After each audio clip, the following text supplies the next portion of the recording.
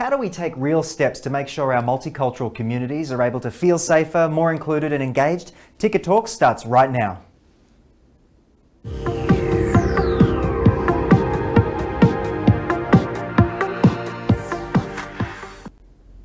Hello and welcome back to another episode of Ticket Talks. Together with Polaron Language Services, we are looking to use language to connect communities. And of course, whilst Polaron is the sponsor of today's segment, all the views and opinions in the following program are of course our own. I would also like to acknowledge that this segment is being held on the traditional lands of the Wurundjeri Woiwurrung people, and I pay my respects to elders both past, present and future, and I am lucky enough to be joined in studio by the Director of Polaron Language Services, Eva Hussein. Welcome back. Hello, Mike. Now, what's been happening at Polaron this week? You've always got something big going on. Yes, and this time it's really big, and I'm very excited. I'm very excited to be announcing Polaron's sponsorship of FECCA conference. FECCA stands for Federation of Ethnic Communities Council of Australia. And it's a peak body, and we'll be able to hear about them a little bit more shortly.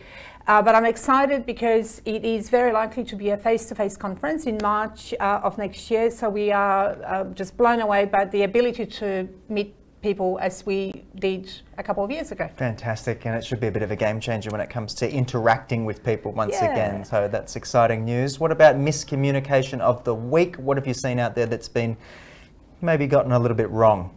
Okay, lost so in translation. We're picking on Google Translate again. I'm sorry, Google Translate, but you do need to do better. So this is rarely documented, but a couple of times in America in recent times there have been court cases about consent. So in this particular instance, a police officer has stopped a person and using Google Translate requested consent to search the car. It was thrown out of the courts. So if anyone wants to use Google Translate for things that are such as consent, don't do it. Yeah, right. The legal ramifications of using Google Translate. Not quite there yet. No, it's good for some things, but not for others. Maybe for ordering a coffee or something in another country. That's it. All right, guys, let's bring in our guest for today. And of course, the FECCA 2022 conference has revealed its theme, which is Advancing Multicultural Australia. And it's being held in March next year, right here in Melbourne, which is fantastic. It is the premier conference on multiculturalism, diversity, inclusion and migration as well. The conference will host multicultural communities policy makers, service providers, academics and many more over 2 big days of interesting presentations. So let's bring in our guests for today, and Mohammad Al-Khafaji from FECCA and Eddie Micallef from ECCV have been busy preparing for the conference. How are you both? Good, thank you. Now, Mohammad, thanks for having us. Mohammad, I'll start with you. You became FECCA's CEO recently. It must have been quite a challenge during the pandemic. My hat goes off to you. But what is the role of FECCA and how has it evolved the last 2 years or so? Yeah, look, I became the CEO of FECCA in late 2018, actually. But yes, it does feel quite new because there are so many challenges facing our multicultural and ethnic communities. We advocate on access and equity needs for our communities because we're very proud of our multicultural nation. And for that success to thrive, we need to acknowledge that some people in our communities need a little bit more help than others. And that's the equity piece. So what we do is show leadership and we provide advocacy to ensure that multicultural communities live a successful life and thriving lives here in Australia. And as Eva mentioned, you guys are coming to Melbourne. What will be the focus of the event this year, Mohammad?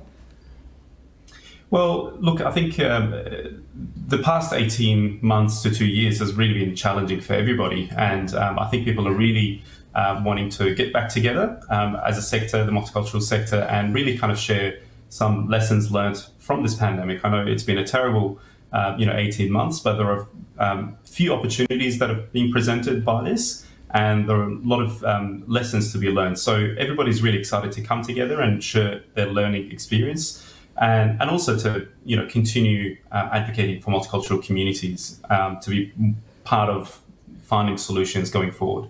It'll be great to see people bringing all of their experiences together to sort of find those solutions as well. And again, in person is such a bonus. Eddie, over to you. The ECCV is a peak body committed to empowering Victorians from culturally diverse backgrounds. What are some of the topics that the conference will cover? Well, certainly COVID-19 will be one of the key items, of course, and multiculturalism itself. It'll be put under the microscope, and the recovery coming out of the pandemic and the opportunities within that recovery aspect will be talked about a lot. Also, the challenges of refugees, bringing new people into Australia, renewing our migration, so on, and giving those multicultural community, especially the new and emerging communities, the opportunity to develop their potential within the current environment. Eddie, what have been some of the major challenges that you guys have faced when trying to bring that sort of solution to the table and encourage people to get involved? Well, it's the historical position of racism and disadvantage and insensitive attitudes towards new and emerging communities, trying to integrate within the current environment and having sort of some, how shall I say, attacks from various aspects, both national and international and state-wise, and some of the extreme right wings, and dealing with some of the nonsense that's been on the digital media. They've had to deal with that and picking up vaccine hesitation. Those sort of issues have been a real challenge, and getting that message through to those communities has been quite a struggle. But I think we've been, how shall I say, we've been working through that in a constructive and an effective way. And that's the whole thing, is being constructive about sort of a bad situation. Mohammad, same question to you. Some of the challenges that you might have seen and faced. Look, what we've found is that I think we need a more effective relationship between government and communities, because when things like this happen, for example, the pandemic, we rely heavily on community leaders and the grassroots communities to come together and be the trusted voice between government and their communities. So we really need to invest in our communities going forward. And I think the pandemic has made that case very clear. And we need to ensure that we build that trust and we work with those communities to build their capability moving forward, and also giving them the resources that they need to be able to train the next generation of community leaders and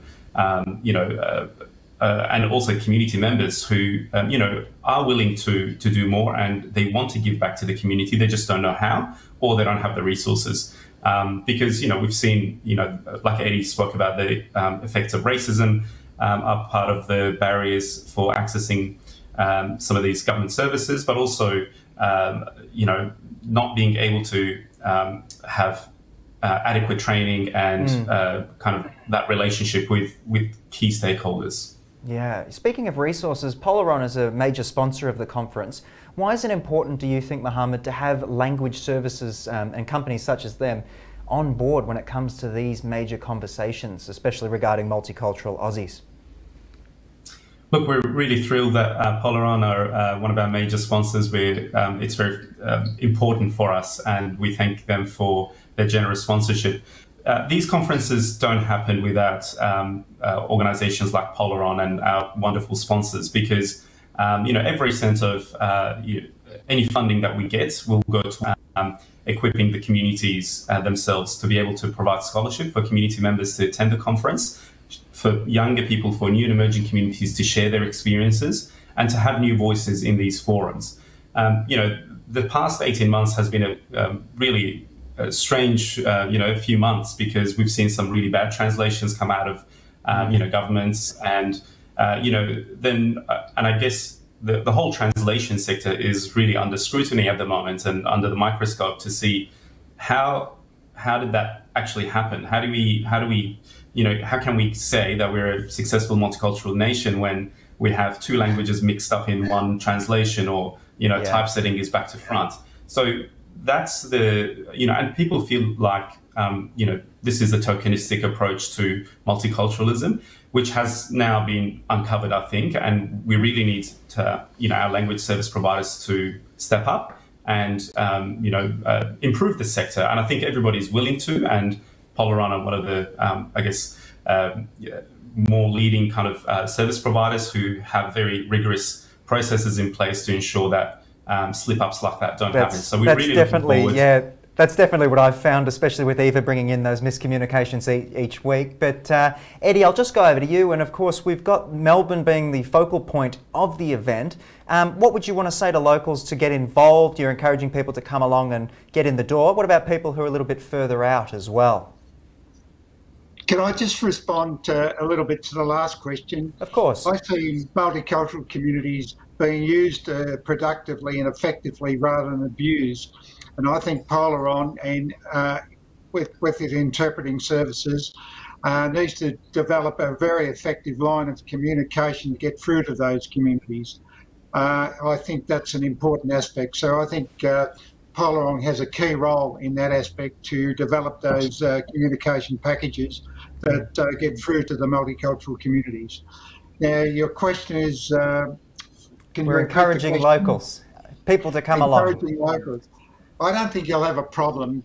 Melbourne has its multicultural, the Premier's Multicultural Dinner, which cuts off as oversubscribed around about 17 or 1800 tickets when they shut it off.